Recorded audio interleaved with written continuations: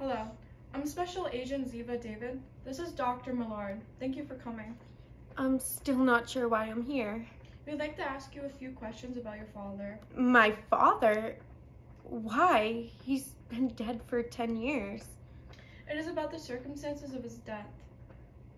That's easy. He's dead because I killed him. Beg your pardon? I was supposed to stop by the night he died, but I had to work late.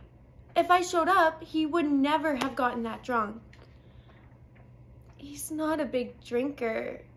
He just had a bad day. My dad's a real big space buff. Ever since he was a kid.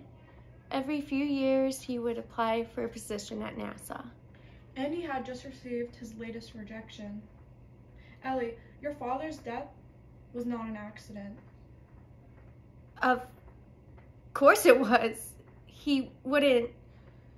Not on purpose. Not my dad. No, you misunderstand. We believe your father was murdered. It's not your fault and never was your fault. Who killed him? Why? That is what we are trying to find out. Do you know this man? No. Who is he? Someone very interested in our investigation into your father's murder. We need to find out why. Yeah, yes you do.